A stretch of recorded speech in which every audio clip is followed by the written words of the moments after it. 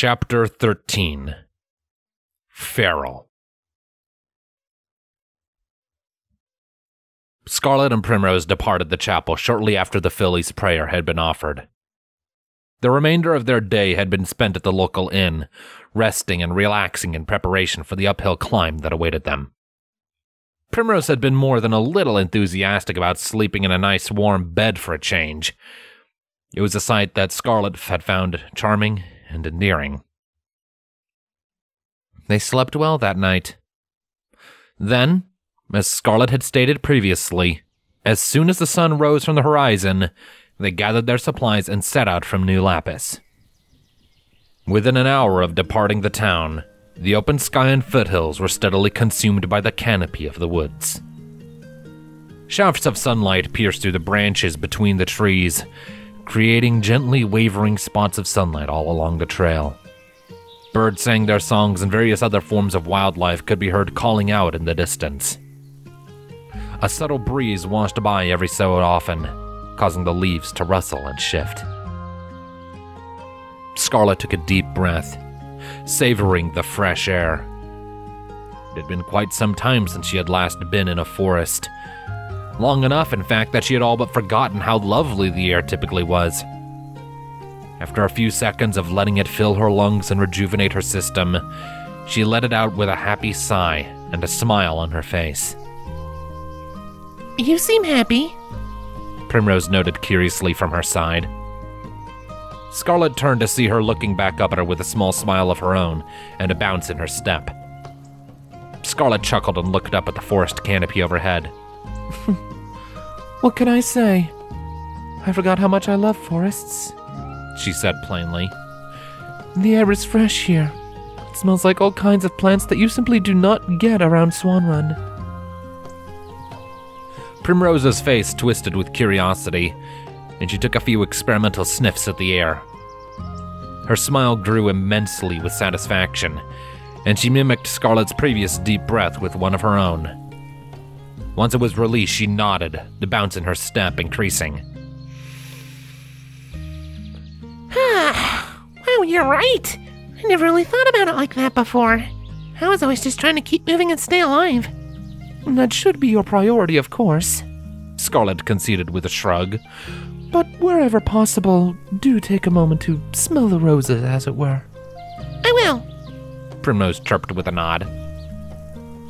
After a few seconds of quiet, Scarlet took another deep breath. Only this time she wasn't alone. Her ear twitched at the sound of Primrose breathing in at the same time, and sure enough, both of them now had full mouthfuls of air. They made hard eye contact for a while, their pace coming to a complete stop. Primrose bulged out her cheeks in a comically exaggerated display of trying to hold it in. Scarlet lost it. Her held breath was immediately expelled in a series of short, entertained chuckles. It wasn't long before Primrose joined in her giggles, looking down at the ground as she did so. Finally, after almost a minute, Scarlet managed to regain her composure. Forcing down a few residual chortles that were trying to push their way out, she reached over and ruffled the filly's hair affectionately. Thank you for that, Primrose. I needed a good laugh, I think, she said before taking one more deep breath to calm herself down the rest of the way. Primrose pouted as her mane was mussed up, but smiled while pushing it back into line with a huff.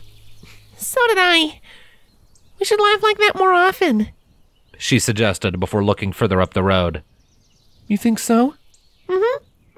You're always so serious all of the time, Primrose elaborated, moving ahead a little bit and turning around to face Scarlet. You've always got this big frown on your face. You're always worrying about whether or not we're about to be attacked or followed. She then spun around and took another deep breath. I think you should smell the roses more, too. Scarlet blinked, pace slowing somewhat. That was surprisingly insightful for a 10-year-old filly. But at the same time, there was a reason for Scarlet's caution and seriousness. They were on a life-or-death mission, after all, and they were no doubt still being followed by Silent Edge and his Nightblades. But she also had to admit that laughing like that had felt really good.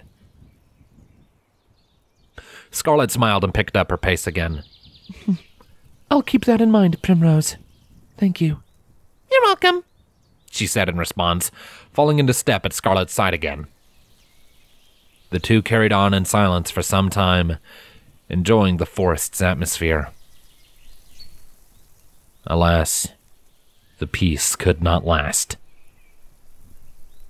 At around midday, Primrose suddenly came to an abrupt halt at mid-step. Her ears fell flat against her head, and her eyes went wide with fear. A terrified whimper slipped past her lips, drawing Scarlet's attention. Primrose? She asked in concern, now on high alert. Did you hear that? Primrose whispered in a trembling voice, shrinking down to the ground and looking around in sharp, panicky motions. Scarlet frowned and perked her ears up, listening carefully. For a few seconds, all she heard was the rustling of the trees in the wind. Then she heard it. A shriek, distorted into two tones, accompanied by the sound of buzzing insect wings. We have to hide! Primrose all but screamed, suddenly sprinting over to Scarlet and grabbing onto her hoof with a vice-like grip. We have to hide! Now! She didn't need to be told twice. She frantically swept her eyes over the environment for anywhere they could take cover. She spotted a few possible places, but the best came in the form of a small drop-off on one side of the road that was partially sheltered by large tree roots. The buzzing was getting louder. Acting fast, Scarlet lit her horn and focused. With a flash of light, she teleported herself and Primrose into the safe space under the roots. Primrose squeaked in fear from the sudden burst of magic and pressed herself up against Scarlet for protection. Stay quiet, Scarlet whispered to her before turning and looking through a gap in the roots so she could see the road. The buzzing was almost on top of them now, and it was accompanied by more animalistic shrieks and hisses. Suddenly, just ahead of where Scarlet and Primrose had been on the road mere moments earlier, a grizzly bear burst through the wall of foliage and onto the path, making a mad and frantic dash for the other side. It never made it. A green bolt of putrid magic struck it in between the shoulders from above, sending the colossal creature crumbling to the ground with a bellowing roar of agony. It slid for a few feet, before quickly hauling itself back to its feet, smoke rising from the singed fur on its back. Another bolt of magic struck the ground in front of it before it could make a move, forcing it to step back. Then, with a feral hiss, a creature of black chitin and glowing blue eyes emerged from the leaves overhead. Its hole-riddled hooves slammed into the back of the bear, keeping it off balance. Primrose gasped, her whole body being ravaged by horrible tremors. Changelings! She choked out, her eyes starting to shimmer with tears. As soon as she said that, more and more of the creatures emerged all around the bear. 4, 6, 9.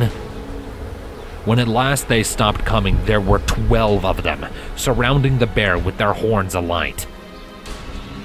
It turned to them with a great roar before reaching up and prying the drone off of its back. After a brief struggle, the grizzly bear brought the drone down onto the ground with enough force to crush it, kicking up a cloud of dust and a splash of blood. The remaining changelings were not at all fazed or disheartened. The glows on their horns grew brighter, ensnaring the bear in their magic and pinning it to the ground. It fought, it struggled, but under so much power there was nothing it could do but roar and growl in rage and terror.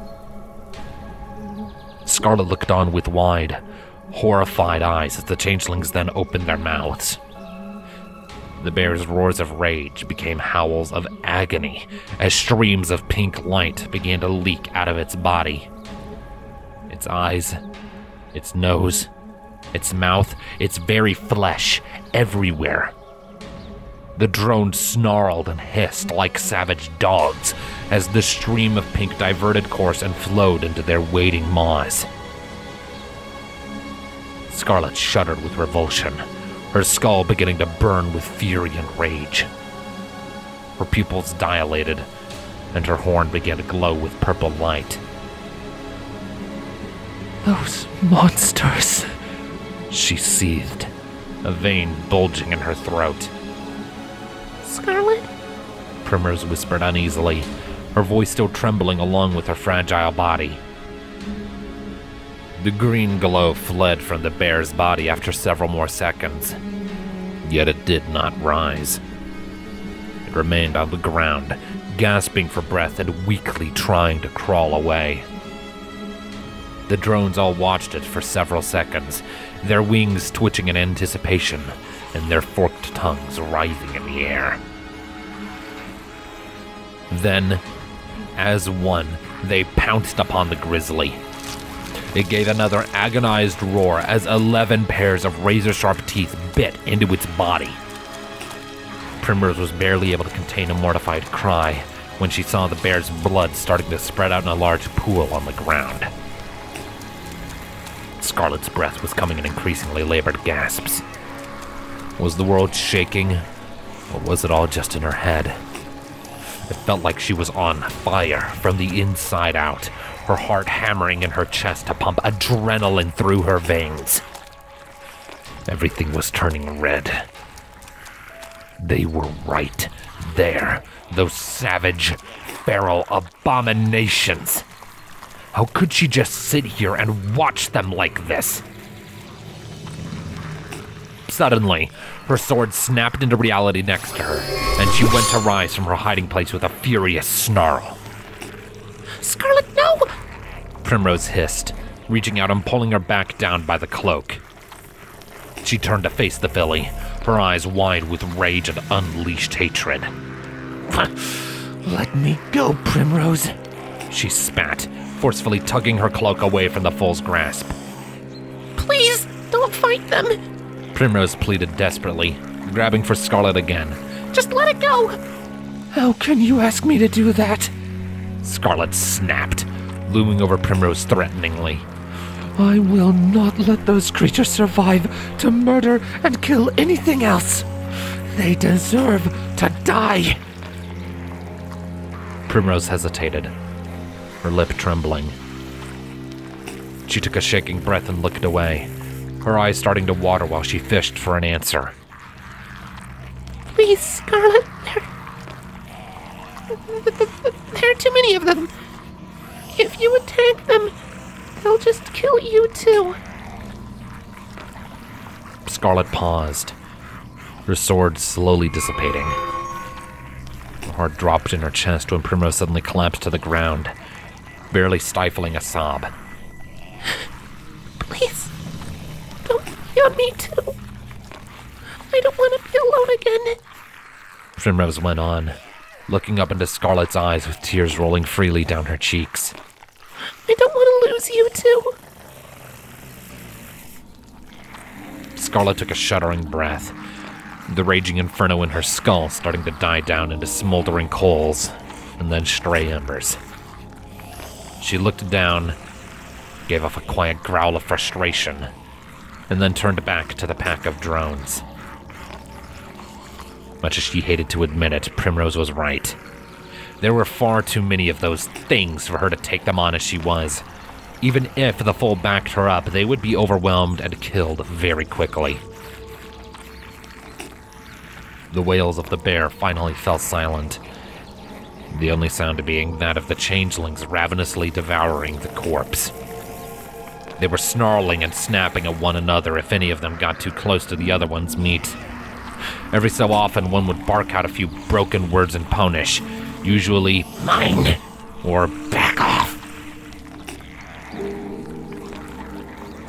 It will take them a while to eat that bear, Scarlet whispered under her breath before looking around.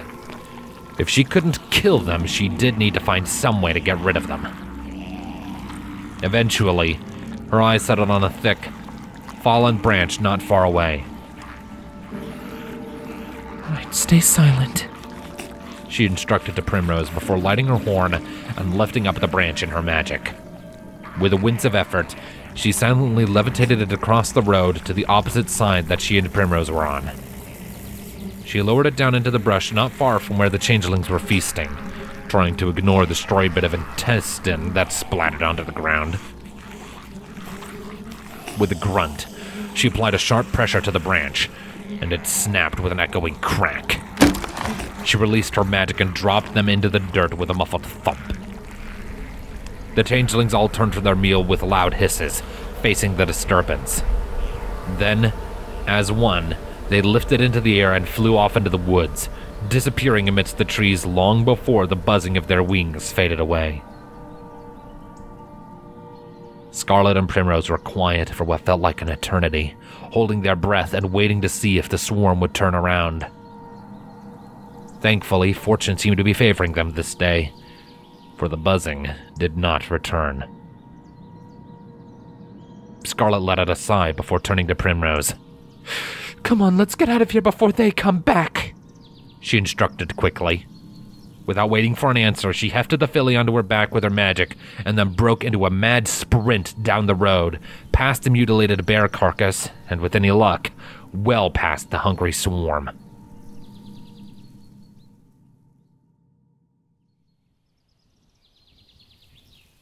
Scarlet maintained her sprint for almost 30 minutes before she had to come to a stop to catch her breath. She staggered and slumped to the ground, gasping raggedly. She was numbly aware of Primrose sliding off of her back and trotting around to stand in front of her. She smiled softly at the foal as if to encourage her. You're not hurt, are you?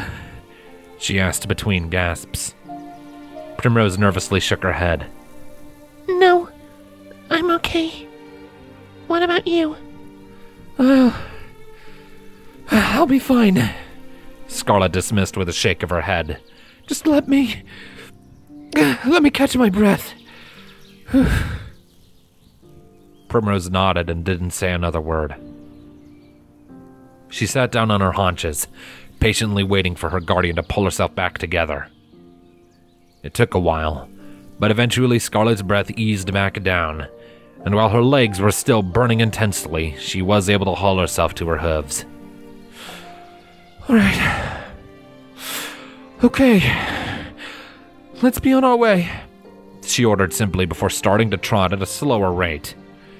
We want to put as much distance between us and them as possible. Primrose hummed and fell into step by Scarlet's side, her face downturned in thought. The two were silent for a while, both of them lost in their thoughts.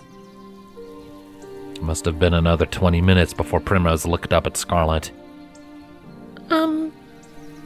Scarlet? She asked slowly, as if worried she might upset her. What is it, Prim? Why do you hate changelings so much? Primrose said, her pace slowing somewhat while her head tilted to one side. Scarlet came to a sudden stop, her eyes wide and the fire in her legs spreading to the base of her skull. What the hell kind of question is that, Primrose? She demanded incredulously, stepping around to be in front of the filly and gesturing the way they had come. Didn't you see what they were doing back there? Of course I did, Primrose countered, meeting Scarlet's gaze again. But that's not why you hate them, is it? What more reason do I need? They are foul, mindless monsters that reduced Equestria to dust and blood! Scarlet shouted, her voice starting to break and tremble. They caused the fall! How many ponies died back then because of those abominations? How many ponies have died since then because any of them are still alive? Primrose looked down and shook her head. You tried to talk those griffin robbers into letting us go. You tried to avoid a fight. But here, you wanted to kill them. It just doesn't seem like you. Scarlet scoffed in dismissal before turning around and resuming her trot up the road. The courtesy I afforded the griffins does not extend to monsters. Now come on. We need to keep moving. Primrose was silent for several seconds before nodding her head. Right. Monsters. She whispered. After another second, she started trotting as well, eventually catching up to Scarlet and walking beside her.